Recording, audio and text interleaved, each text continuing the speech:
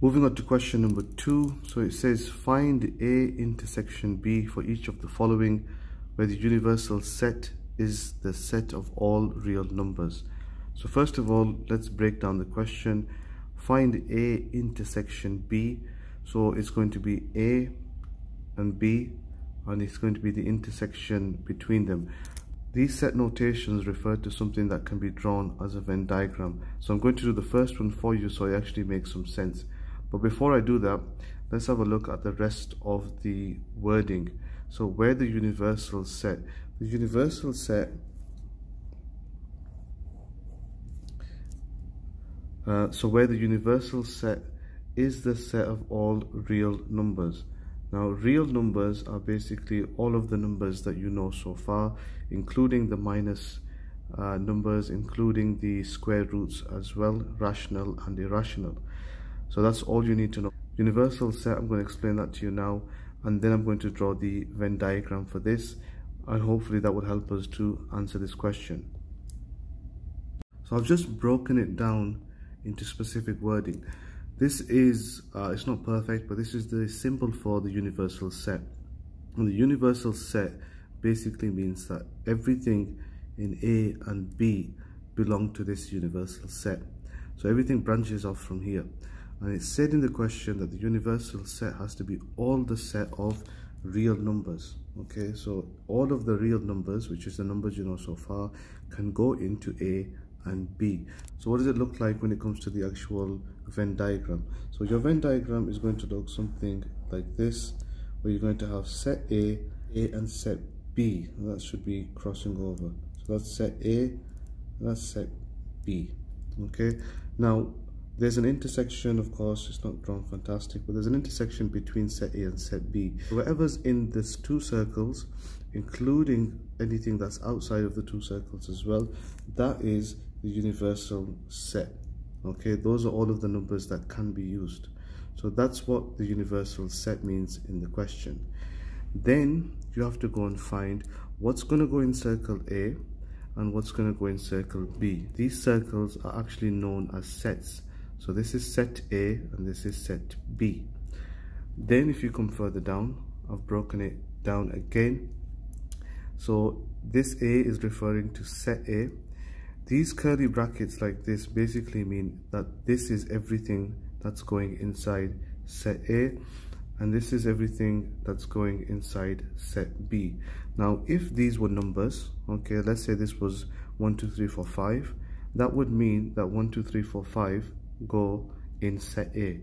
And if this was 7 8 9 10, then 7 8 9 10 would go in set B.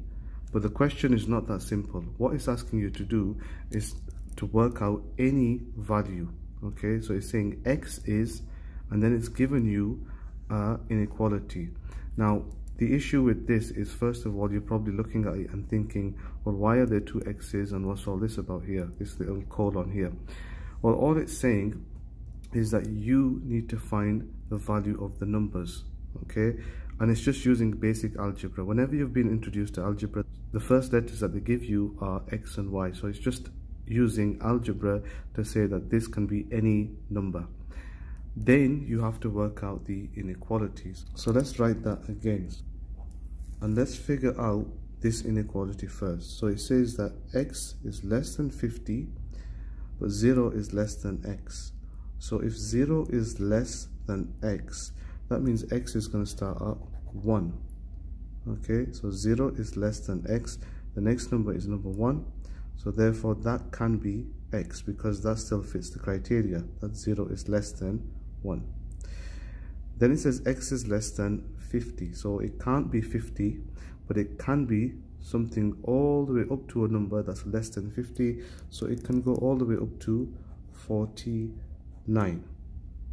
Okay, so in set A, X, which stands for any of these numbers here, can be a number between 1 and 49. Set B, so again you're doing the same thing that you did for set A, and I'm just going to write the inequality again. So it's 30 is less than X and X is less than 100. Okay, so if 30 is less than X, then X should start from 31, and if x is less than 100, that means x goes all the way up to 99.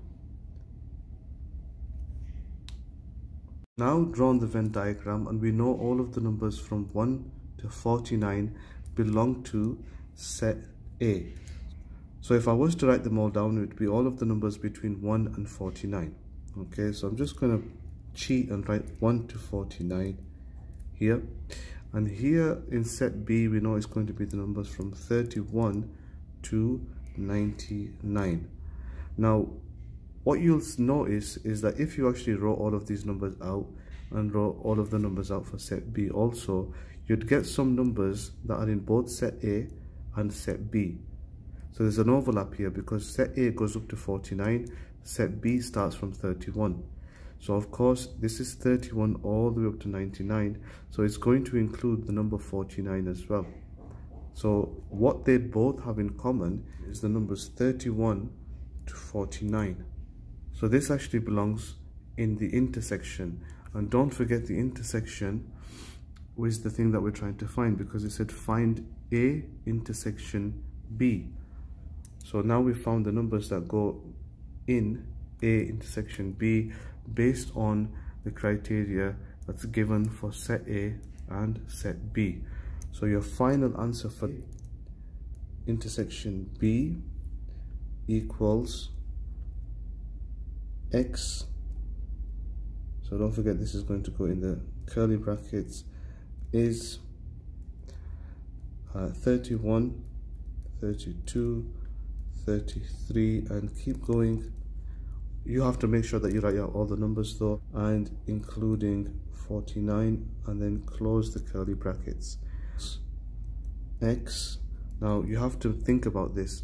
Let's put X here, just like they did there, is less than. So what number is less than X? Well, it's 30, because X can be 31. And what number is bigger than X? Well, X can be 49, so it's the next number, which is 50, and close the brackets there. So X can be any number that fills this inequality here, where X is less than 30 and 50 is greater than X. Now it wouldn't be correct to use this one here, this answer here. The actual answer is the second one, because it did say in the question all real numbers, and real numbers can be rational or irrational. So for example, you could have the square root of 32. So if you have written them out as 31, 32, 33, you're actually missing some of the numbers in between, which makes the answer incomplete. So make sure that you write your answer as it's shown over here. These should be a bit more straightforward now, and you don't really necessarily have to draw out the Venn diagram if you just read the inequality. So set A, 20 is less than X. Okay, so X starts from 21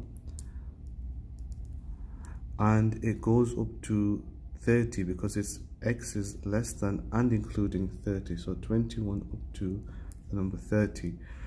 And set B, it's 30 and including, so X is 30 is less than X and also inclusive, so it's 30 all the way up to, well, X is less than 100, so it goes up to 99.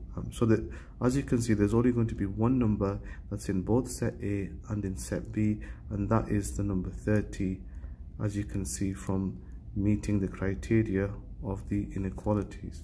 So this question, you would just write number 30, the only thing that's shared in set A and set B. So question C, X is less than or equal to 100, and then set B, X is less than or equal to 50. Now if you had all of the numbers here, it would be, or they could be, sorry, from anything up to 99. Okay, sorry, it'd be anything up to 100, not 99, because it's including as well. And then here it would be anything up to 50. Now because we don't know whether there are any square roots in between there as well, our answer we are just going to leave as X and x is less than or including, so x is less than and including, sorry, 50. Okay, so that means that it could even go into negatives, etc., but you're just putting the upper limit on there because it's what fits into both set A and set B. Question D, so it says x is less than 50, so anything up to the number 49, and then here x is greater than 60, so it's going to be 61 onwards. Okay, so if you look at this, there isn't going to be anything that both sets share because the numbers cut off here at 49 and the numbers start here at 61. So in this case, you could write a 0 with a line through it, which basically means that there is it's an empty set and there's nothing that is shared between set A and set B. The last one now, so x is greater than 20, so that's going to be 21 onwards, and this is x is less than or equal to anything up to 150. So of course the numbers that set A and set B share are the numbers 21 all the way up to 150. So what you have to write here is x, and don't forget that this is saying that x is greater than 20. So when we write our inequality, it's going to be, we always put the x in the middle, go for the highest value first, is less than or equal to 150. But this part here needs to be changed because now you're doing it the opposite way. So something is less than x.